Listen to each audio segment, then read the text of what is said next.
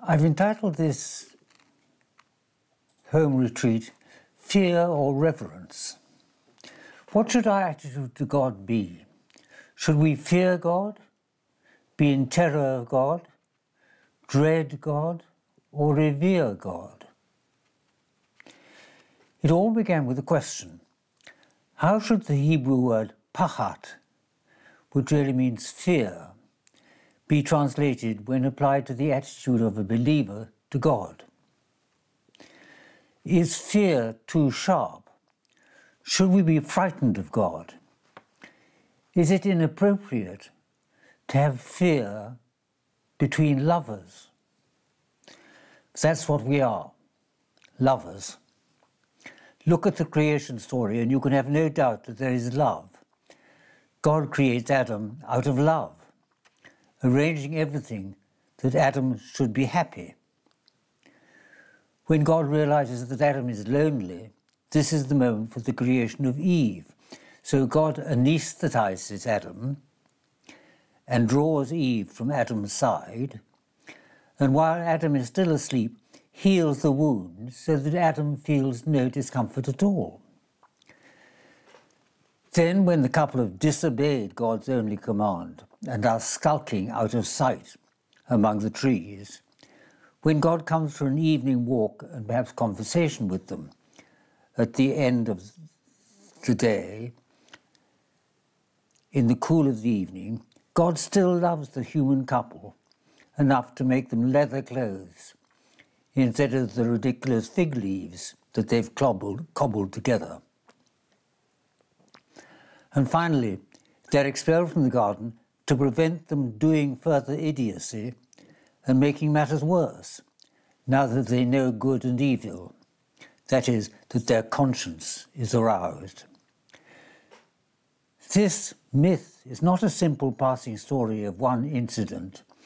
It expresses the permanent state and condition of humanity. We need to look, of course, also at the history of the relationship of God to the chosen people. The first great advance after the choice of the patriarchs to be God's special family is the revelation of God's name to Moses in the book of Exodus. This is the beginning of the intimacy between God and the chosen people, a major step forward in the relationship with God. I don't give my name to someone with whom I don't want to form a friendship. So when God, at the scene of the burning bush, gives Moses his name, that is already a sign of friendship. Every Hebrew name has a meaning, real or sometimes distorted, artificial. It's a special desert scene in the vast expanse of stony sand. I took the photograph when we actually had a puncture. And there's only one type of bush growing on Sinai. The bush was on fire, but not burnt away. It's not surprising that Moses takes off his sandals at this inexplicable sight. We don't, of course, even know what the name was, for only the consonants are written down. We don't know how it is pronounced, for it's too holy to be pronounced. At one time it was vocalized as Jehovah, but that's an absurd amalgamation of the consonants with the vowels of the Hebrew word Lord. We simply don't know how it was pronounced. And when Cardinal Ratzinger became Pope, his friend, the chief rabbi of Rome, asked him to prevent Christians from using any reconstruction of that name too sacred to be pronounced. Still less do we know what the word means. When the Jews of Alexandria came into contact with great Greek philosophy, the name was understood to be something to do with the verb to be, perhaps being itself, or perhaps one who makes to be. But the meaning is not given to Moses. Far from it. God's next statement, I am who I am, could be understood to mean, I am who I am, and mind your own business.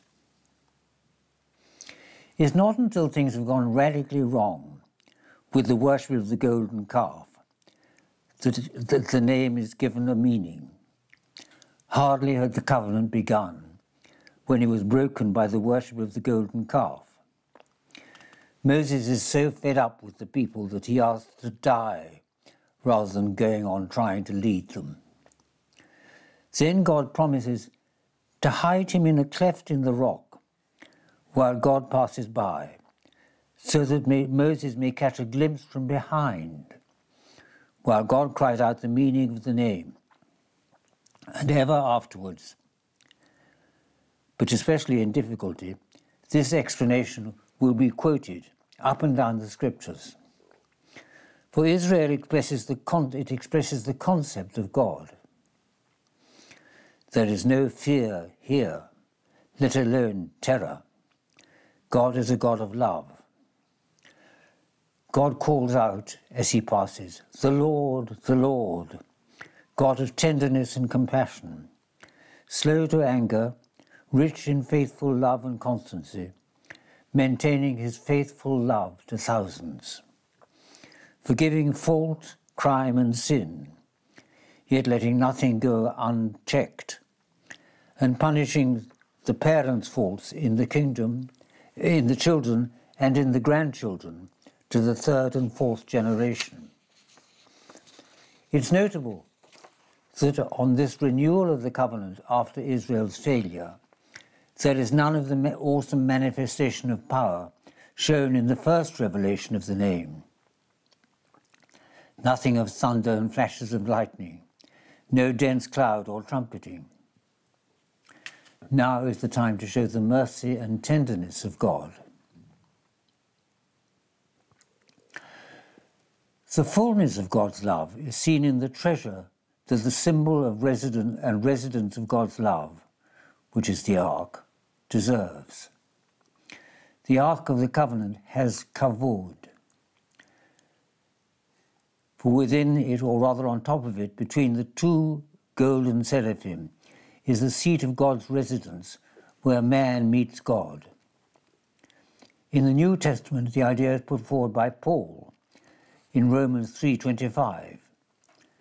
The idea is that Christ is the hilasterion, put forward by God to unite humanity again with God, sometimes translated reconciliation. The ark is so sacred that it may not be defiled by mixing in with ordinary life. It must be pitched outside the camp. When Moses goes out of the camp to meet God in the tent of meeting, all the elders stand at the opening of their tents in reverent silence as he passes by. Again, a sign of reverence, but not of fear. The ark is a special treasure for Israel as a sign and vehicle of reconciliation. Why then the separation of these things from God? Why is the ark to be outside the camp?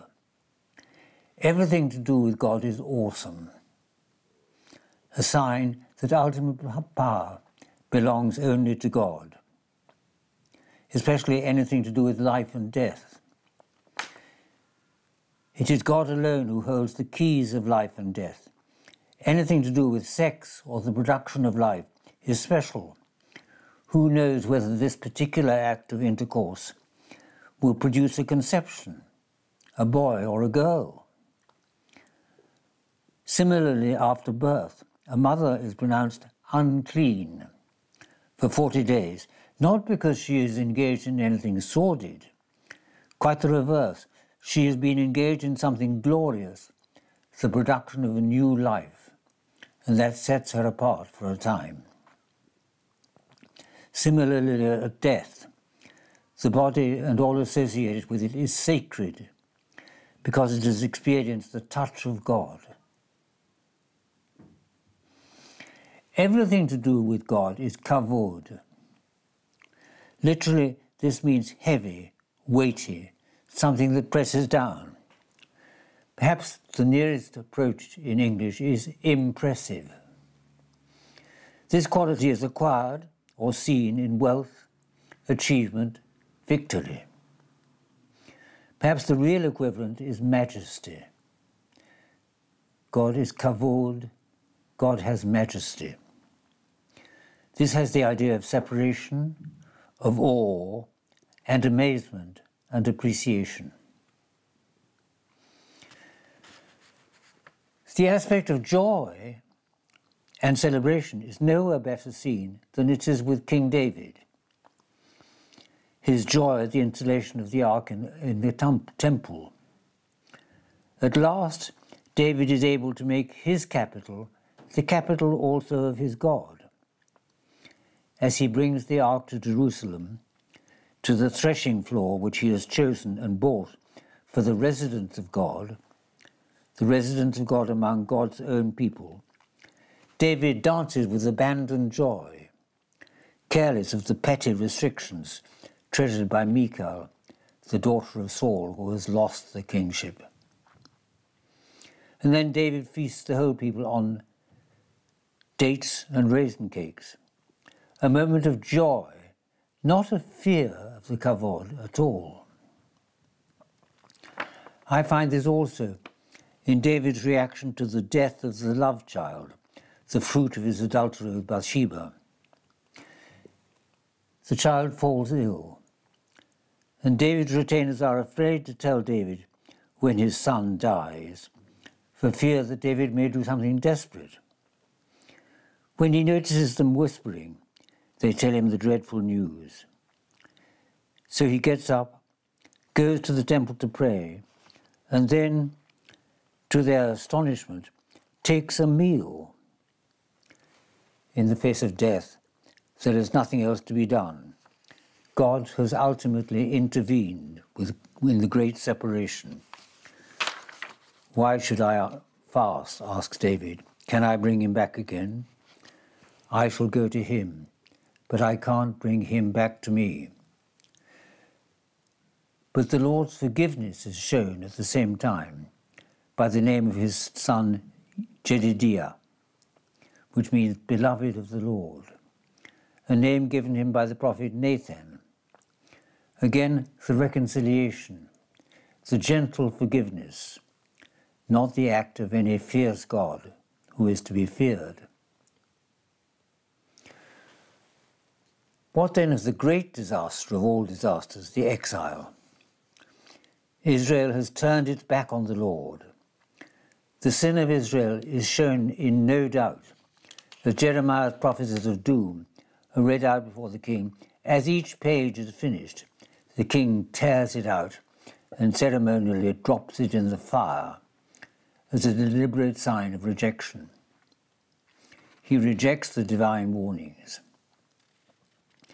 And Jeremiah himself ends up being cast into the sludge of a disused storage pit. The time has come for the punishment of Israel, and a brief visit to the British Museum shows us the result: Babylonian tanks with battering rams, battering the walls of Jerusalem till the stones fall out, while overhead the defenders uselessly continue to loose off arrows at their attackers. Nevertheless, looking back on it, Isaiah, with all confidence, can proclaim the continuity of divine love.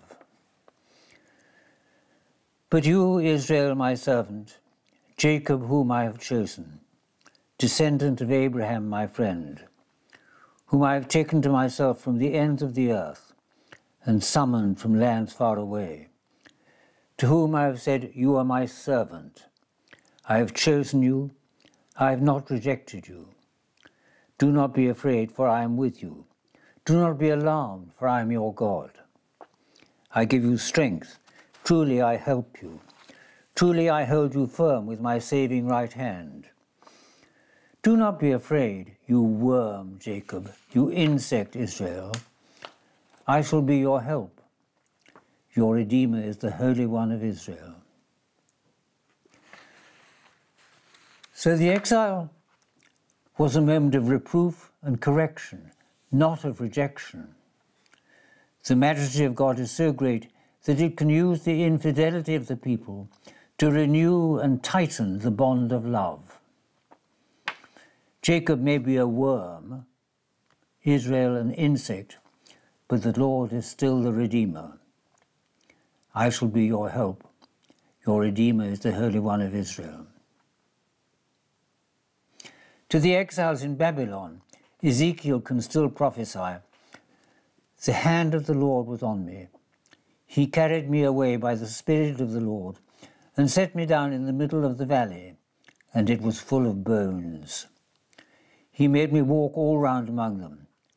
There were vast quantities of these bones on the floor of the valley, and they were completely dry. He said to me, 'Son of man, can these bones live?'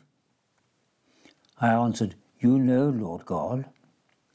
He said to me, 'Prophesy over these bones. Say, dry bones, hear the word of the Lord. Thus says the Lord God to these bones, I am now going to put breath into you, and you shall live.